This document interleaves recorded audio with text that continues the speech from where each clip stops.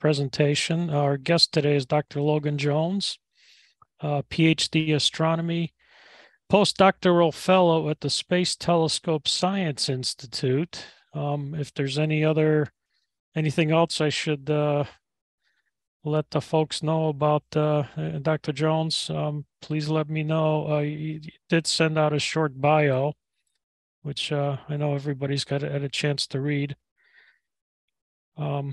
And the presentation is not sure how to pronounce that first part. De Re Metallica. That's what I was. The recycling of elements in galaxies. I know there's an inside joke there, John. So. Nope, not that I'm aware of. No, okay. Yeah, except for Metallica, of course. Metallica, but, yeah. We can all be considered the master of puppets tonight. Yeah.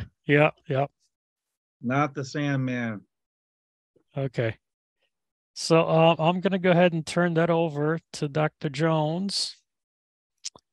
And I will stop sharing my screen and Dr. Jones, you can go ahead and share yours whenever you're ready. And thank you for being here. From courtesy of the NASA Night Sky Network, when they had a meeting with all of the group of coordinators, or several groups of coordinators, and I said, hey, we used to be able to get NASA speakers, but we had to pay for their lodging and travel and food and everything. But now that we're doing everything over the Zoom, can we still do that? This is how we were introduced to people like Dr. Jones, and several clubs, including Silvera, are taking advantage of it. So I'm very glad to have you here. Yep. Yeah, no, I'm glad to be here. Just to be sure. So, is my screen coming through? Not yet. There it is now. Yes. Thank you. Oh, that's unfortunate. Okay, so I'll be flying without my notes that I've written then, so that's fun. That's okay. It's working now. Cool. Well, yeah. In that case, hi everyone. My name is Logan Jones, and as John and Chris said, I'm a postdoc at the Space Telescope Science Institute. There really isn't necessarily an inside joke regarding the title of the talk that I'm giving, other than I forget who the author is, but I believe there's like some old like Renaissance era manuscript called on the nature of metals, which in Latin is De Re Metallica. So metals in the sense of like, minerals and things. But in an astronomical context, that's a very different type of metals, which is going to be the focus of the talk that I'm going to give today. I'll be honest, I've done basically zero practice of this, so be prepared for a little bit of improvisation and or discussion. So I do have a couple of question breaks built in. So if I'm going too fast or too slow, or just if y'all want to talk about various things, like there's like spaces for that built in. I will monitor the chat for you so you don't have to be distracted for it in case any questions come in that way. Oh, sure. Absolutely. Thank you. So I guess just first, just a brief bit just about who I am and how I got to be at Space Telescope. So I've kind of hopped all over for schooling and now for work. I'm originally from a small town in Arkansas called Alma, Arkansas, population a little less than 6,000. One kind of silly pun that I like to note is that it's not pronounced the same as the Alma Observatory, different pronunciation. Alma Observatory down in Chile, which has been astronomers one of astronomers' favorite toys for the last like decade or so. For college, I moved about 45 minutes north up to Fayetteville, Arkansas, where I got my bachelor's in physics, graduated in 2016. After that, I moved to Madison, Wisconsin, which is actually where I'm calling from right now. I'm here to visit my partner, who is still a grad student in the same astronomy department that I got my degree in. So yeah, lived here for about 5 years while I got my master's and PhD in astronomy. This is just a picture of me on the right. That's me and some of my astronomy friends at a sit-in on campus.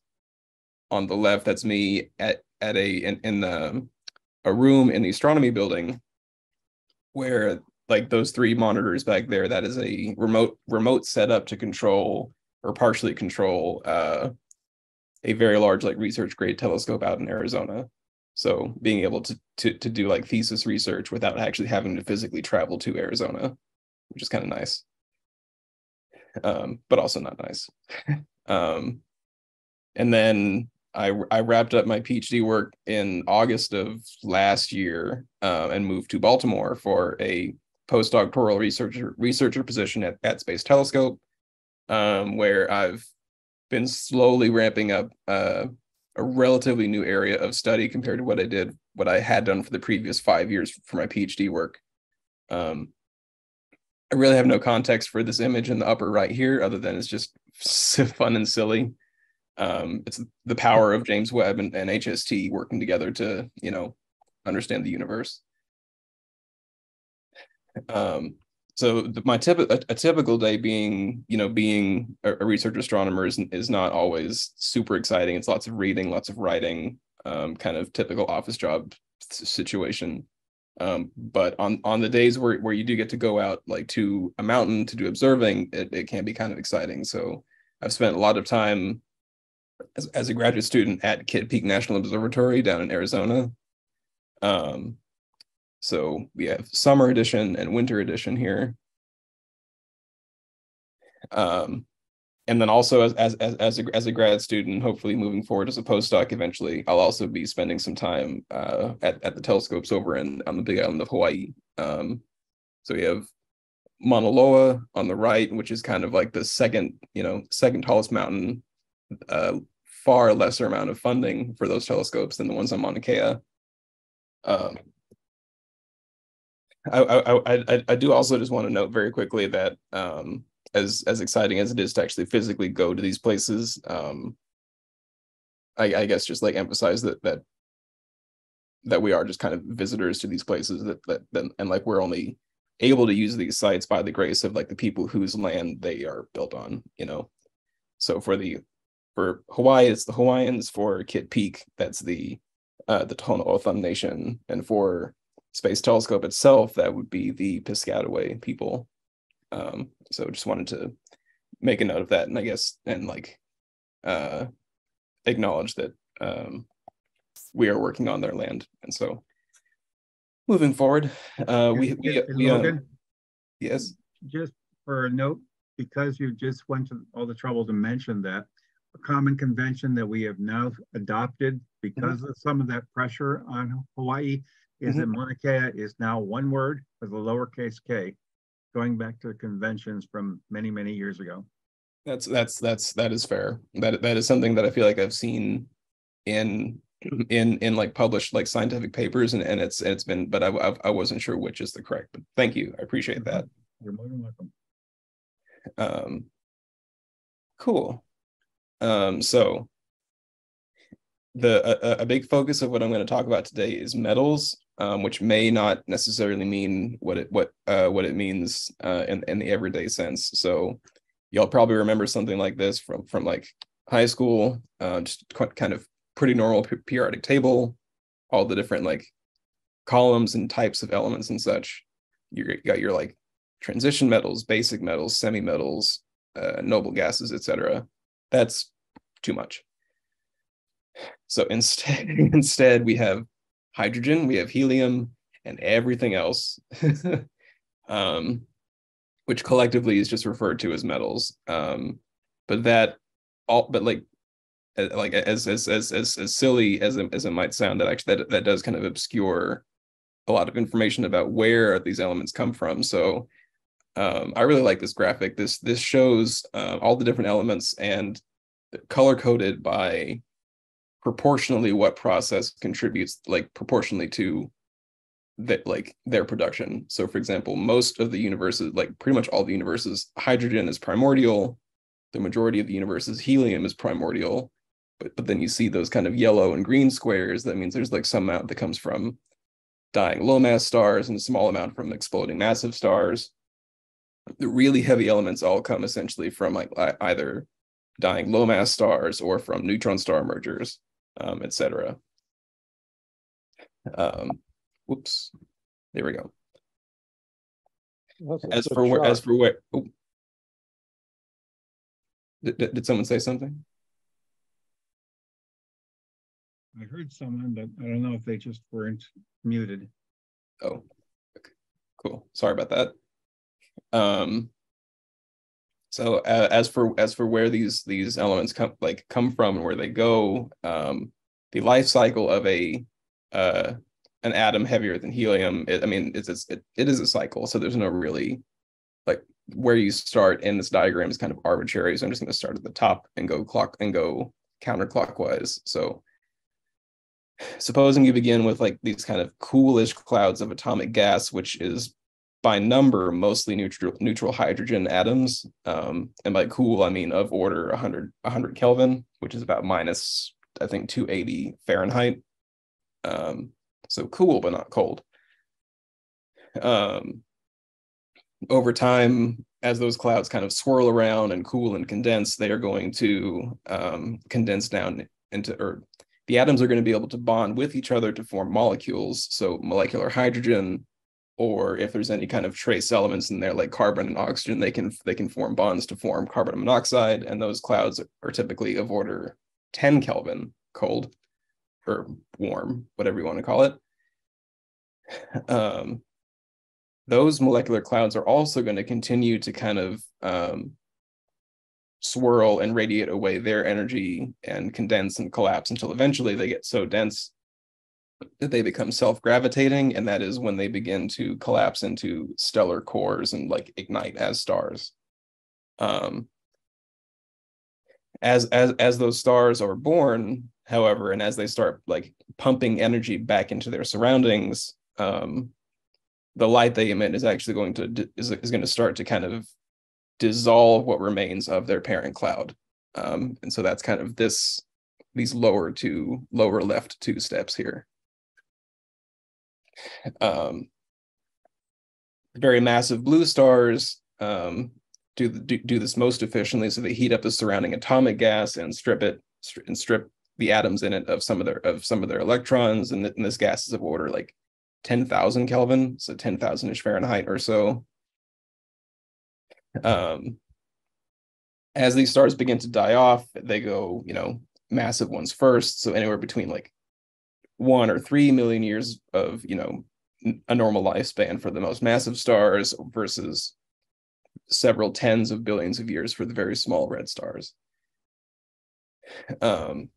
This is an example of kind of that second step I said before of the massive blue stars ionizing their surroundings. So this is the bubble nebula.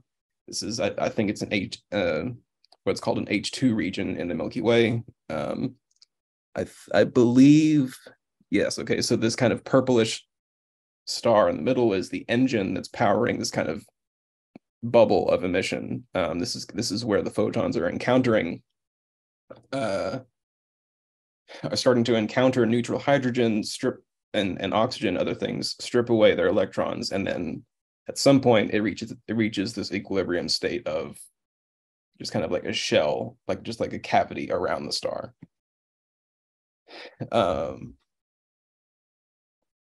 So as the stars kind of age and leave their kind of like the main portion of their life cycle, some will begin to blow away their outer layers as stellar winds. Others will start to just like straight up just explode as supernovae. And the gas that gets returned to this interstellar medium through these different processes. So we have hydrogen, we have helium, and then the fusion products, which is the metals. That gas is extremely hot, like of order 1 million Kelvin. Over time, however, that hot gas will start to, cool off, fizzle away, and condense back down again into these cool-ish neutral atomic clouds. This is an example of a stellar wind coming from one of these like kind of dying, very massive stars. It's kind of conical outflows of emission coming from the star.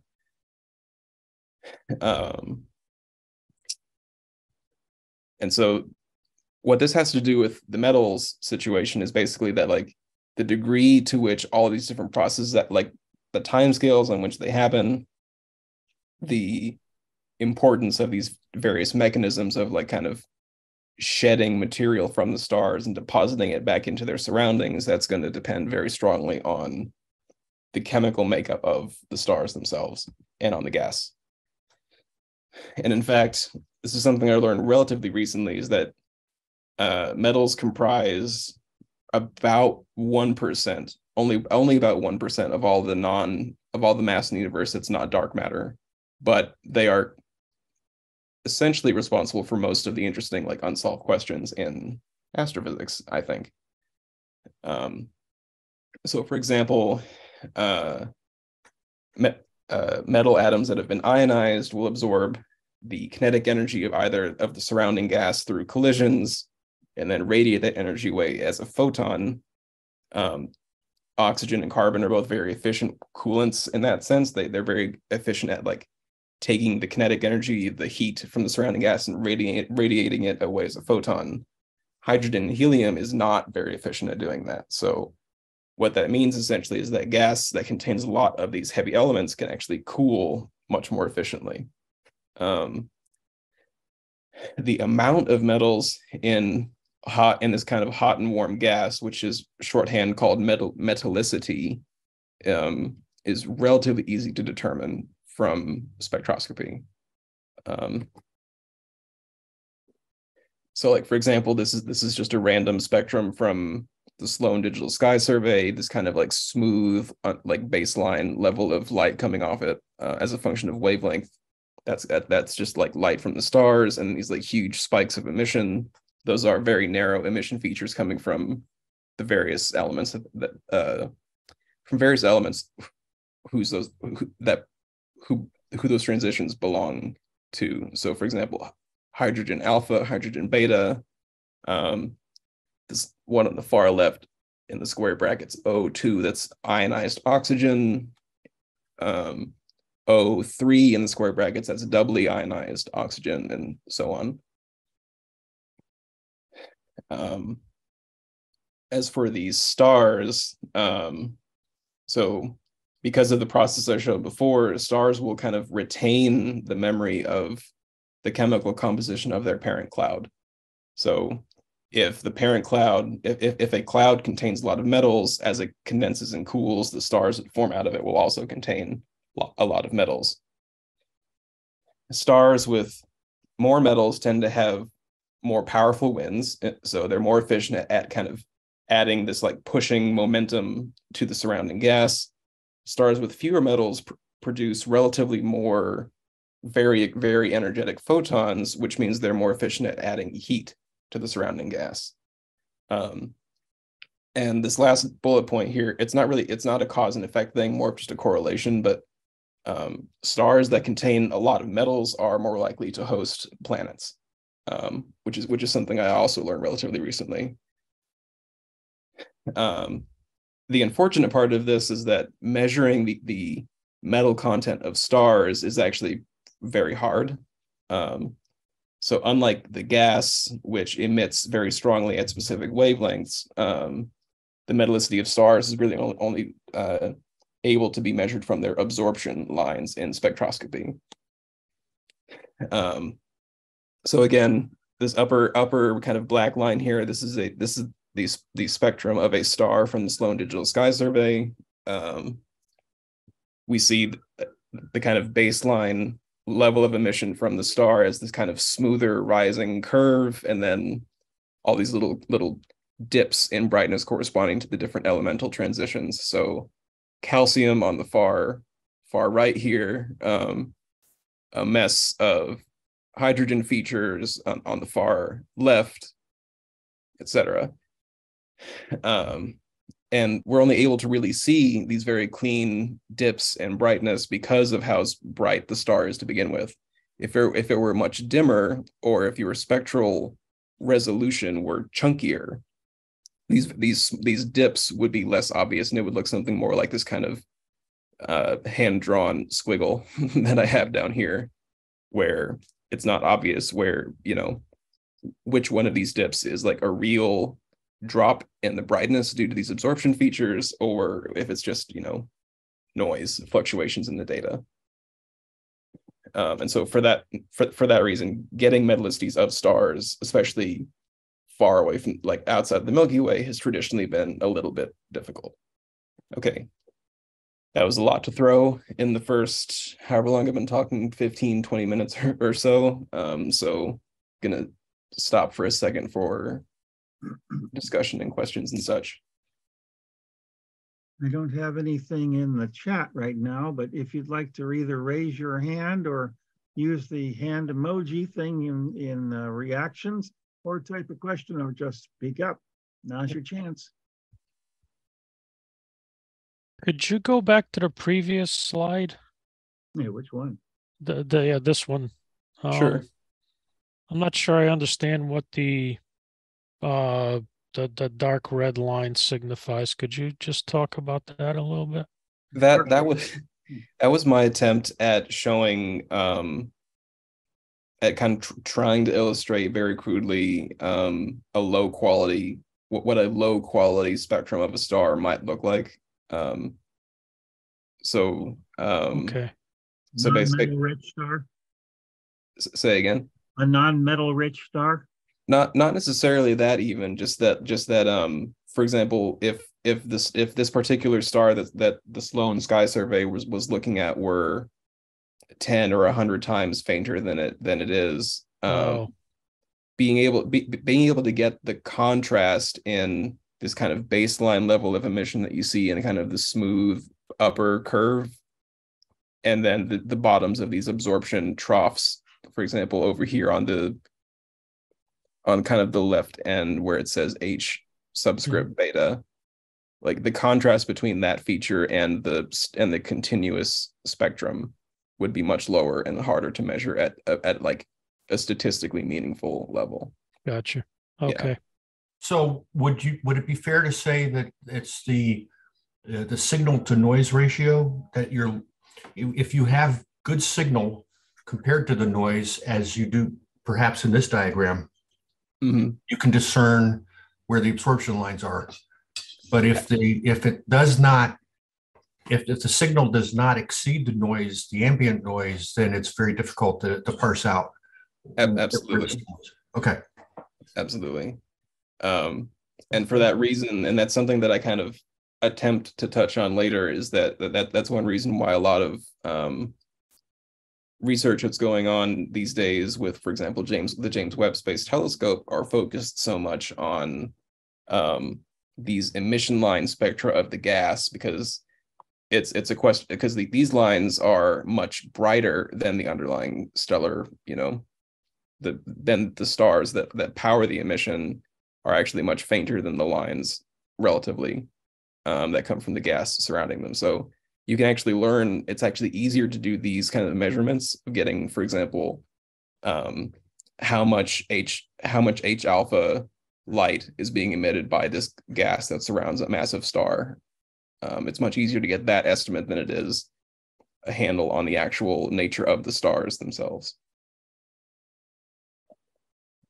Oops. So you said there's an inferred relationship between the composition of the star-forming gas mm-hmm. And the star. And I assume, but I'm checking, does that work the other direction? If you know the composition of the nebula, that is the star-forming nebula, can you then project what the composition, the metallic composition of the star is going to be?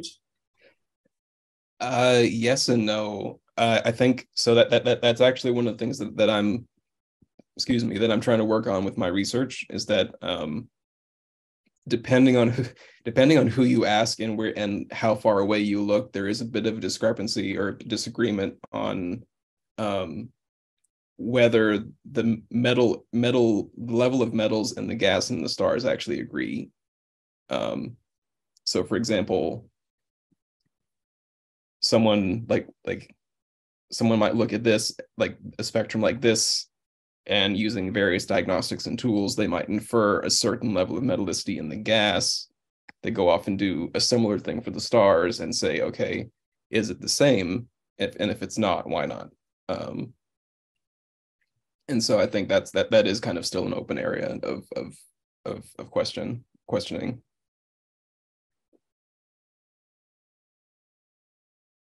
Very interesting. Thank you very much. Yeah, of course. Any other questions? Anyone? Feel free to continue, and we'll keep an eye on questions as they come. Cool.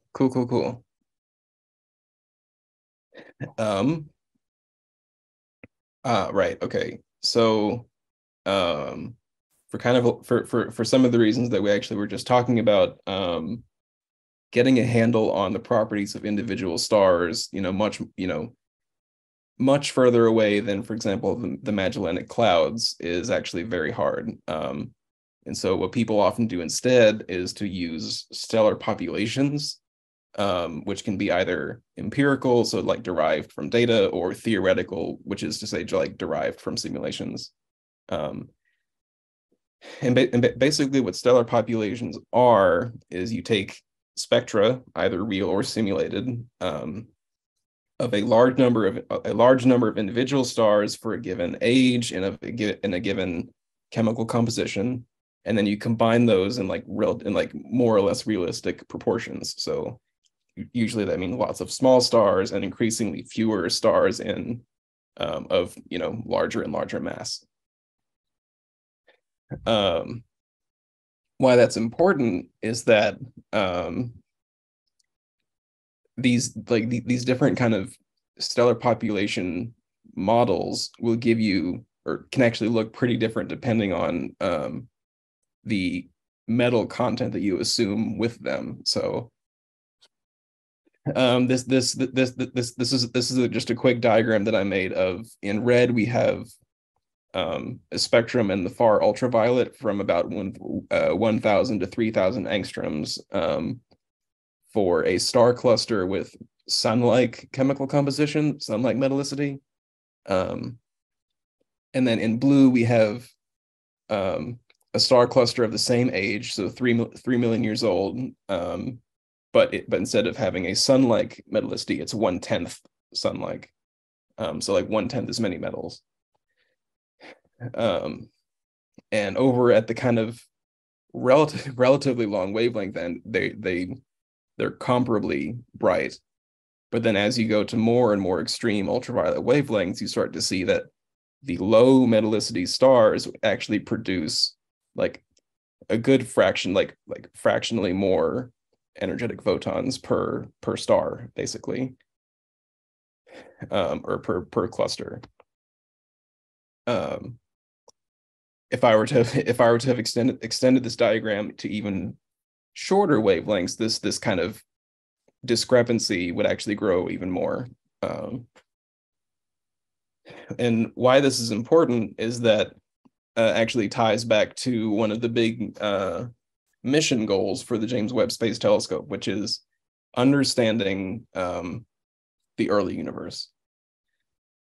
So there's a lot to unpack with this little cartoon here. We are over at the far right at the present day, when the universe is 13 point something billion years old. We see all this like very lovely structure in the kind of cosmic spiderweb of galaxies. We have galaxy clusters, we have individual isolated galaxies, and then everything in between. All the way back, like just after the Big Bang, everything was kind of this uniform soup of particles. And so this trend, like understanding the when and the how of this transition from a smooth particle soup to this kind of very clumpy, webby structure is something that's being actively looked at. Because going from left to right across this image and across time, from the first 300 or 400,000 years of the universe up to the most recent 13-14 billion, there's a lot of different like changes that happen as you move from left to right across this image. not only do you have the structural change from kind of smooth and uniform to clumpy and complex, you have chemical changes in the sense of like, the modern universe is very chemically complex. There's everything all the way up to atomic numbers of 100 and something at this point, versus in the early universe, it's essentially all hydrogen and helium. And then the last transition that happens in this kind of like dark ages area here is a transition from the universe being electrically neutral to being electrically positive, essentially, to being ionized. Basically, after things kind of settled down from the Big Bang, everything was relatively calm and cool. All of the hydrogen ions that had been whizzing around found an electron. Everything was neutral. And the universe just kind of like sat around for a while, condensing into the first stars, the first galaxies. But then as those first galaxies and stars turned on, the very energetic far UV light they emit would start to like go out and counter this like essentially wall, this like just this sea of neutral hydrogen, and be absorbed. And so suddenly that meant the light they emit could not actually travel terribly far. But then meanwhile, fast forward to today, and we know that roughly 99% of all of the non-dark matter material in the universe is ionized. So that kind of sea of neutral hydrogen, where it was one proton with one electron, that has now become a sea of ionized hydrogen, which is just free-floating protons and free-floating electrons. And so the question then is, what kinds of galaxies drove that transition? How quickly did it occur? And in what kind of structures did it occur?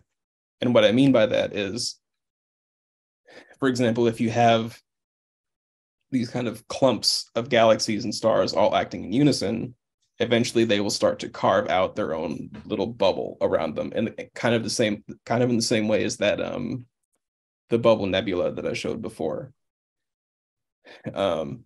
And if that clump of galaxies were, relatively isolated, then that would just be all it is. It would carve out that little bubble in this kind of sea of neutral hydrogen, and that would be the end of it.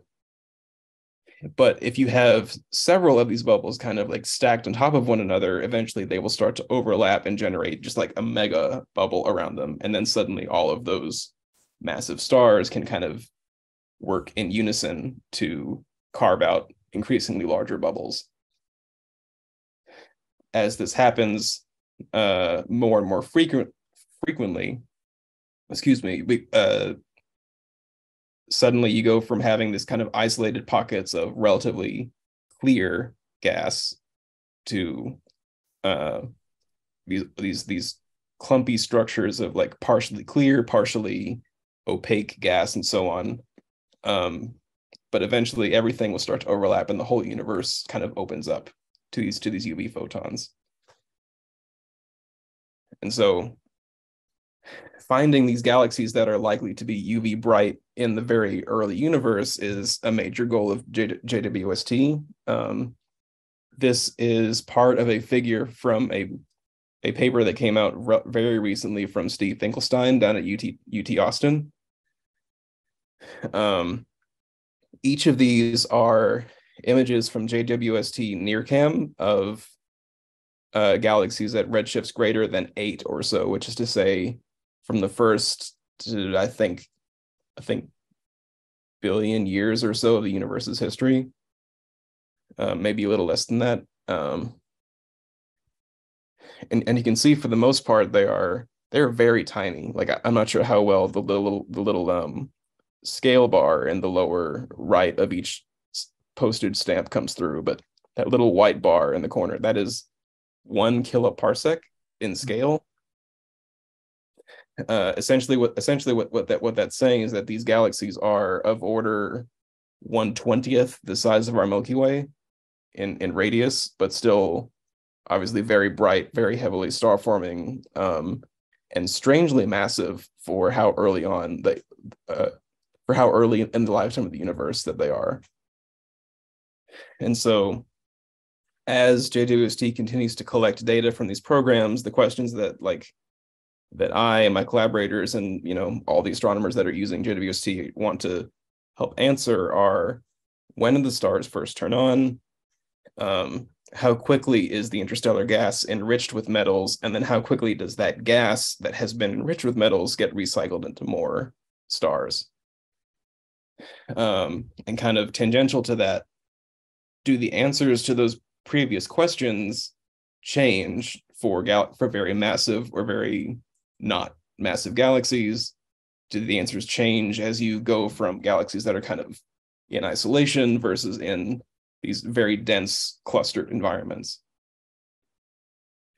I thought I had another question break here, but apparently not. So I guess I'll pause here for anyone who wants to ask a question.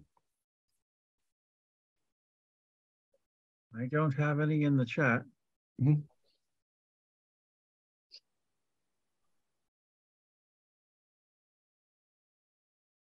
Okay, I guess I'll just push forward for now. So I've been talking a lot about what we can learn about the chemical composition and the chemical enrichment of galaxies, what we can learn about those things with JWST, but that's not to say that there's still territory to be explored with older facilities like Hubble. So for example, and also in galaxies that are very nearby, things that we've known about for hundreds of years, even though they've been very well studied, they still have a lot that they can teach us. One such galaxy that's very near to my heart and to my research program is M83, the Southern Pinwheel Galaxy. I am interested in looking at at these kind of very young, massive star clusters that are embedded across the face of M83. So pretty much all of these little pinkish points that you see, those are these kind of ionized nebulae being powered by very young, very massive clusters of stars. The research that I do at Space Telescope is to use is to use Hubble, and specifically one of the UV spectrographs that are on board the Hubble Space Telescope, to look at each of these at several of these star clusters, and understand basically try to understand what they're like and how they got to be, how they got to be the way they are, essentially. Understanding their chemical composition, how they relate to the chemical composition of their surrounding gas, and so on. And so each of these cyan circles is like a different position, a different star cluster for which we have a spectrum of that star cluster. So of order a dozen across the face of M83. The reason why M83 in particular is such a strange one to try to understand is that we've been studying these galaxies for these objects for hundreds of years, and we've developed all these very wonderful tools and frameworks for trying to interpret what we see either in images or in spectroscopy. But these galaxies that have been very strongly enriched by their previous generations of stars often kind of defy those frameworks and break those tools. So for example, this is the ultraviolet spectrum of a star cluster in NGC 1313, which is a relatively small spiral galaxy. The UV spectrum is from the Cosmic Origins spectrograph, which is the the last instrument to be installed on Hubble on the very last servicing mission, back in, I think, 2009. I think that was the last servicing mission, at least. The data, the actual spectrum itself is in blue and gray, and then the best fit stellar population model is in pink. So that's basically to say, the model kind of, the theoretical stellar population kind of template matches the overall shape of the spectrum, which is related to its age and to how much it's being kind of reddened by the interstellar dust. And in kind of broad strokes, it decently reproduces the spectral features from the various elements. So I've kind of pointed towards some of the major ones here with the red arrows. We have a bunch of very deep ones from carbon, this silicon doublet at about 1400 angstroms, and then this kind of EKG shaped little bump here from nitrogen. That is a feature coming from very, very massive, very young stars blowing away their outer layers.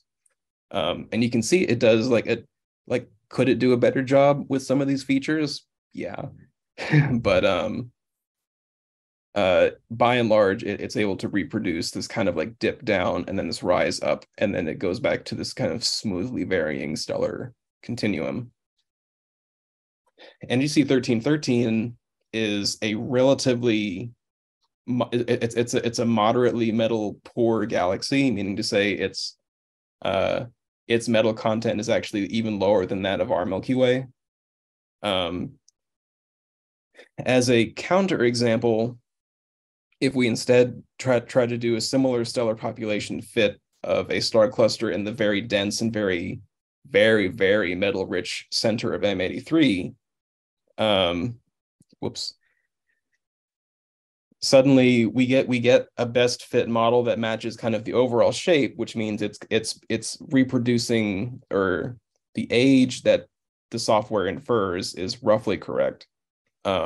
But the match between the individual elemental like spectral features is terrible in some cases, with the most obvious one being, again, this nitrogen feature here. So yeah, this feature is quadruply ionized nitrogen being expelled by the massive stars. And you can see it has these theoretical models, which are the pink lines here, have no idea what to do. It really just fails pretty spectacularly at reproducing this dip down, this rise up from the nitrogen in these very metal enhanced environments. And so basically all that is just to say is that our understanding of how these metals alter the behavior of the stars and the surrounding gas remains kind of slippery on all fronts. And so I guess just to kind of wrap things up, some questions, I guess, for the next 5 or 10 years as JWST and HST continue their mission.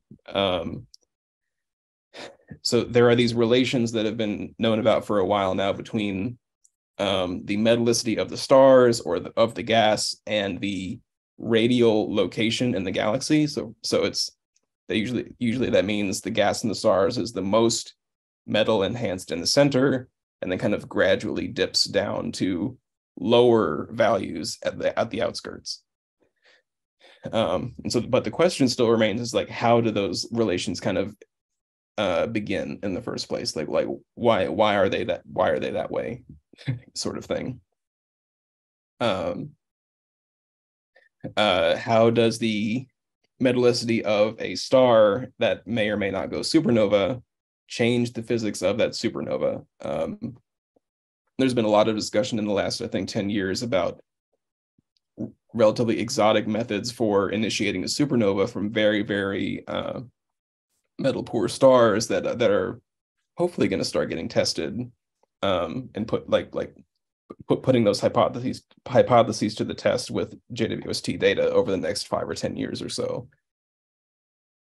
And then by the same token, there's a lot of uncertainty about how these supernova change the chemical makeup of the surroundings, especially for very metal poor galaxies. Supernova are very violent events, and they actually can, like the shock waves they send out can create a lot of kind of exotic heavier elements. But in order for that to happen, in order, for example, to fuse two, I don't know, argon atoms into something new, there needs to be argon in the gas in the first place. And so the question is, how do these supernova affect the chemical enrichment of galaxies that are, you know, starting at zero, essentially? And then also, I've already kind of hinted at this as something that's been that I and my collaborators are working on among a bunch of other people. How much time do metals spend in the various types of gas? So like the very hot and fluffy circumgalactic medium, the warm ionized medium that tends to cluster around individual massive stars, the cooler neutral medium that exists between stars, and etc. And then how does that how does that kind of loitering in the different phases affect the formation of new stars? But then in the meta sense, another, like there's a lot of questions that can be asked about, like, where do we go from here as a field? So there are a lot of very obvious use cases that people are doing with JWST right now. There's just been a flood of papers looking at like being the race to the top with the most distant galaxy, for example, which is cool. But at some point we have to start, you know, asking the less obvious questions, essentially. We have to start finding ways to use not only Webb by itself, but also JWST and HST in conjunction in creative ways. And like basically, but the question, I guess, is like, how do we do that? And then also kind of looking in the long term, as powerful as HST and JWST are, there are going to be some questions that they can't really answer. And so then the question becomes, what do we need to be able to like finally solve some of these mysteries? What kind of space telescope comes next? And so that's what this kind of lower left image is supposed to show. This is an illustration of a concept for LUVEX or LUVOIR, depending on who you ask. This is the next big flagship mission. It's a JWST-like design, somewhere between 6 and 10 meter optical telescope in space. Probably won't exist until the 2050s. So, but you know, it's in the works, I guess. And I think, oh, yep, that's the end. So I'm happy to take some questions now, and I'll leave my email up here in case anyone wants to reach out after this as well. There's one in the chat. Chris, do you just want to read it or speak it instead of me reading it? Sure. I'll ask. I'm not sure how really, you know, pertinent it is to everything else, but I just something interesting that I've wondered for a while. I've heard for a while that our own sun exhibits a level of metallicity that would indicate that it's a second generation star. Mm-hmm. That there would have been a you know, previous generation of one or more stars in this area that fed into that.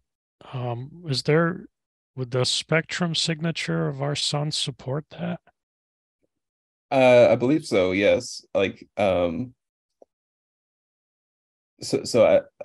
lot of stars are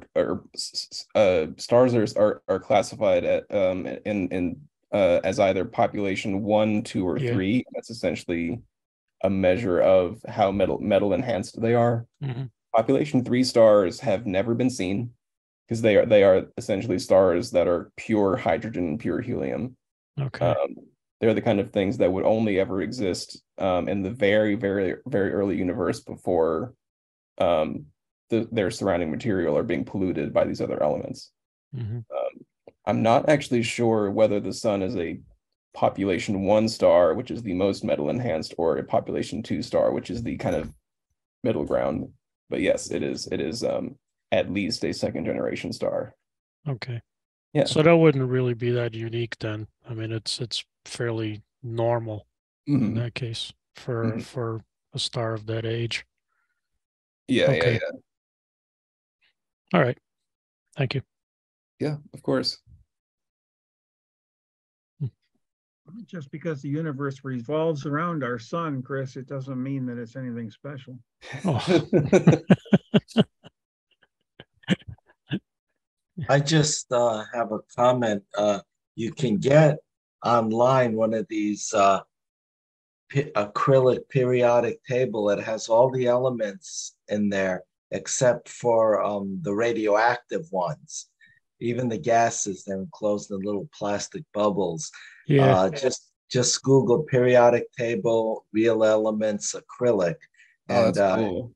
yeah, isn't that cool? This was only $55 on Amazon, and you can get a larger one for $100. I recommend the larger one. See, try to put it. You can see the elements there. It is just so cool. This is nice. I have this on my desk, and this is a great teaching tool for K through 12 universities. I mean, students see the periodic table on the wall, and it's just a poster, but here it's real. And if you have a little binocular microscope or a handheld magnifier, you can really see all these elements for real.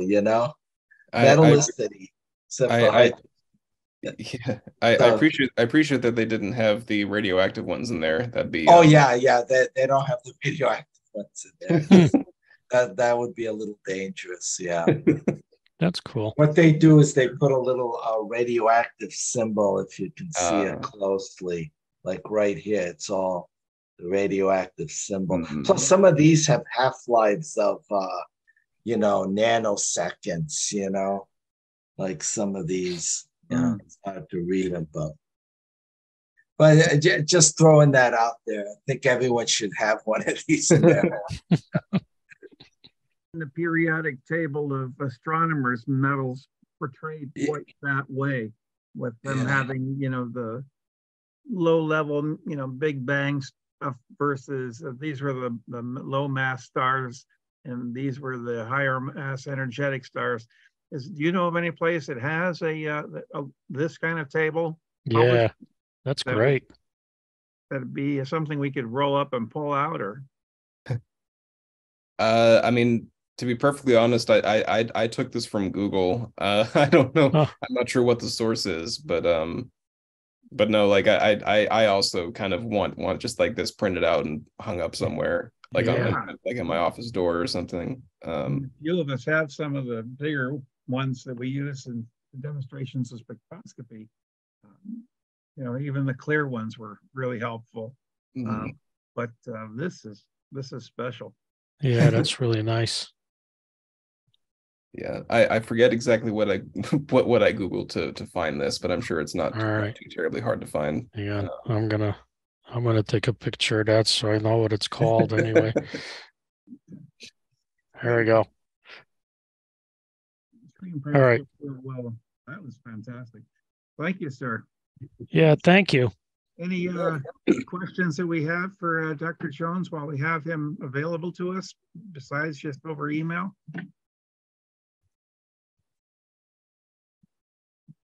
Oh, I had one.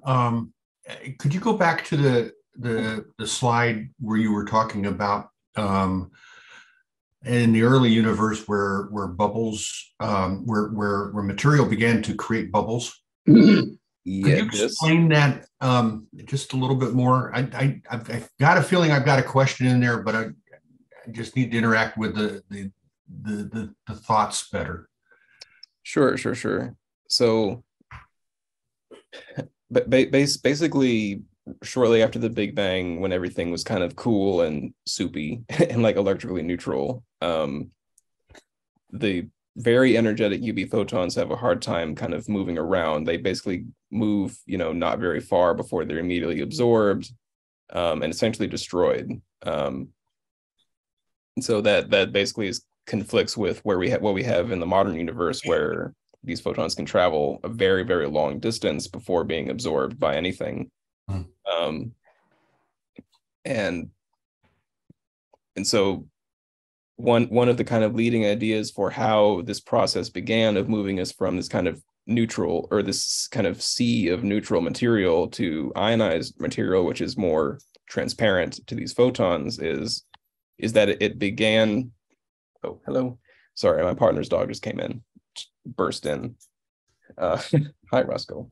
Is that this process began in regions of space where there were a lot of galaxies all kind of clumped together in one location. So not only were they like each individual galaxy is like forming stars like crazy, just because there's so much like gas available and abundant, but then as their kind of individual ionized bubbles start to overlap, all those very energetic photons that are being produced in the massive stars suddenly are able to travel a very long distance, and basically all these stars can start to act in concert to pump out radiation to interact with the intergalactic gas. So, so the formation of these bubbles, essentially a condensation, a gravitational condensation of matter. They are centered on very dense regions of matter. Yeah, so like they are centered on regions where, or they tend to be, at least in the early universe, they tend to be centered on regions where dark matter is very dense, and so therefore it's more conducive to forming stars, forming galaxies, and so on. The bubbles themselves are not necessarily like a material thing. It's just like a boundary between the very hot ionized gas that kind of belongs to the galaxy or to the group of galaxies, and then the kind of greater intergalactic space, essentially. Okay. I've always kind of figured that overdense regions in a gaseous medium would end up creating a dynamic where it has positive feedback loop, where there's more attraction between the material, the dark matter, and the baryonic matter, and as it gets more attraction, it gets closer together, which means it has more attraction. And that so it's kind of, it has a big sucking motion, which creates an area from which that material came that now is underdensely populated with material. Does that sound about right? Yeah, so like there's tons of these like different simulation suites and like animations that have been made of these dark matter simulations. So starting from a very uniform kind of universe, and then as you just like let the clock run forward, you start to see exactly what you said. It's like areas that are, fluctuating towards being very dense. Those are areas where stuff starts to conglomerate, and that's where we get these like really spectacular spider webs of dark matter halos, these dark matter like blobs, essentially.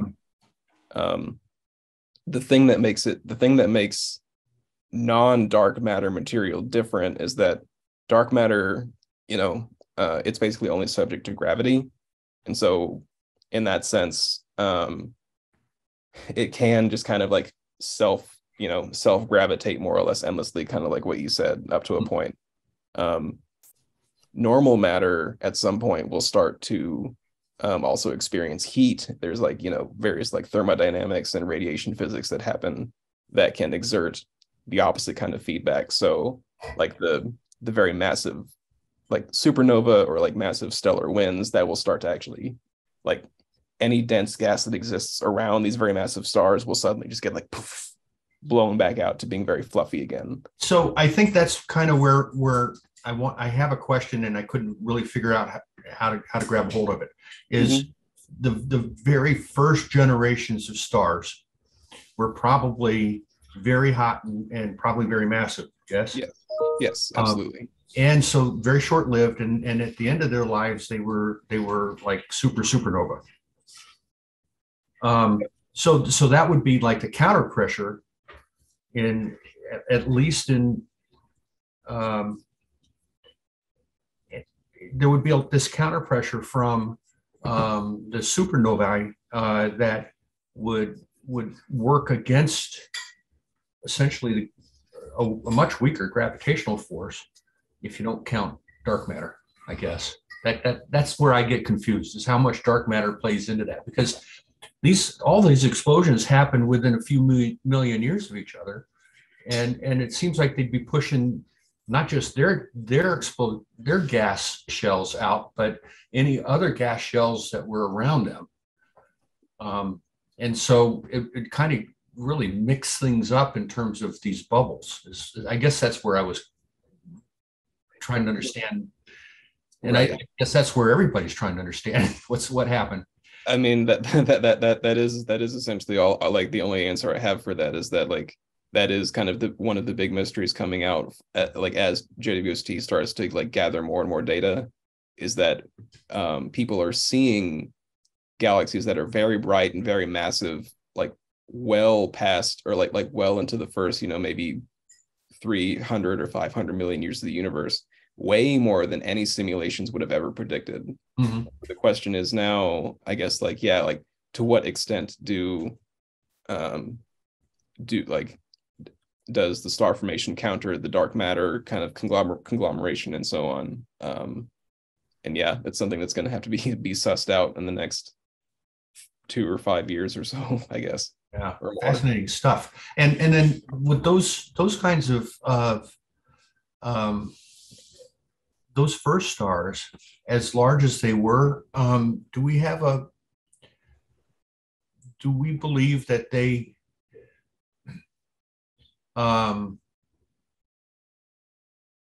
that the supernova triggered